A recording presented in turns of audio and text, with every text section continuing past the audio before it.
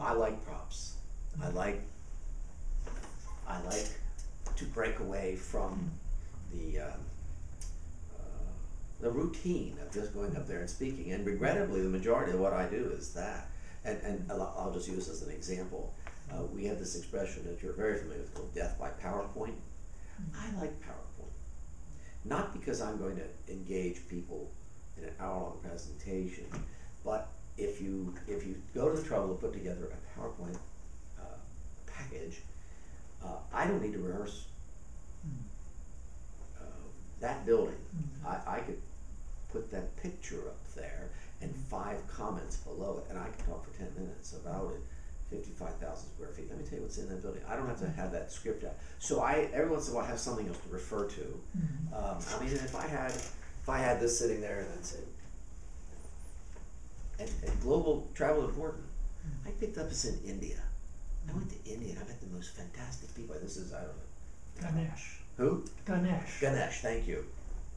You're great. I could remember. I was looking to see if I'd written it on the bottom. This was a gift from Laurie when she came back. And although I'm acting like I know what I'm talking about, I just picked this up because I knew it was here. Little did I know I would expose myself as not knowing anywhere near as you do. But the point is, I think it enhances your presentation. I have a friend who was a dean of students at a college once years ago, and he talked about the importance of it was his favorite thing to do when he talked to students who like orientation to college. You know, with all these fresh-faced people sitting there, and he was talking about you have to do this, you got to take care of your life, you got to have work, you got to keep your relationships intact, you got to juggle, and then he'd pull out 3 tennis balls, and he would keep talking. He wouldn't make reference to the tennis balls, and he would start juggling. And of course, you're following and not necessarily hearing his words sometimes. But the concept of juggling your life, juggling your time, juggling your relationships was wonderful. And he would fit the juggling, shove the balls back in his pocket, and he'd talk a little more and go sit down, never mentioning juggling, but you didn't miss when you walked away that, my life was like that. I gotta space it out. So I think props are great. I can overdo PowerPoint and what you're not aware, and this isn't a prop I have my projector and my laptop is in that closet, and I, in many cases, don't go anywhere without it. And when I do so, I have my thumb drives at the ready, and I know pretty much on what. And I decide when I'm going to use it and when I'm not. There are times when I say this is not the audience to use PowerPoint, or I like visuals. I think I try to sell the transformation of the college from the old to the new, and I can say what it was like here 50 years ago. Nothing beats me putting a black and white photograph up there from the 1950s and then flash that picture up, and my message is very clear. We really have transformed.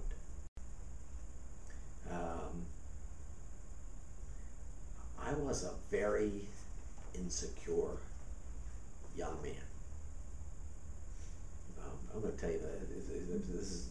I prefer you not quote any of this. Yeah. I had acne to a degree that I was hiding all the time. I did. I mean, I talk about it because it made emotional scars for me. I really did. I had a terrible time, and I couldn't deal with it, and I remember that insecurity when I grew out of that was still there. People looking at me, and it's funny. I have another story. I'll put it on. It may help some of your viewers here. So everything I did in my public speaking class was overdone. I have a 5-minute speech on convincing somebody of whatever. I would practice for an hour. And it would be sickening because I hated it. I was just over and over, but I never felt right. But having been on the stage, if you will, more and more times over these decades, I don't feel that I have to prep that long, but I've never forgotten the value of taking a few minutes and writing something down. And more importantly, you will ultimately develop a level of confidence where you can ease off on that a bit. But I've never felt comfortable, and I don't want to feel so comfortable that I can just go up and wing it and just talk and talk and talk. Even though you could, I could do it periodically. That to me is an important message. Do your homework, prep as best you can, and you will you'll get better and better at it and be able to ease off of that level of preparation. It's something I live by today. Got a piece of paper in my pocket from yesterday. It was in my different jacket, but I thought, if Phil asked me these questions, I know. But my point is, I think it's important. You ask what message I would give, and that's the message. The more you speak, the better you'll be at it, and the more confident you'll feel. And I can't emphasize enough about know your subject. If somebody says to me, will you give a speech on toothpaste? I'm thinking, I don't think he said, but let me, where I gotta go study and figure out. And I don't know, learn the chemical compound, learn the technology, how they make it, or when the first toothpaste was made.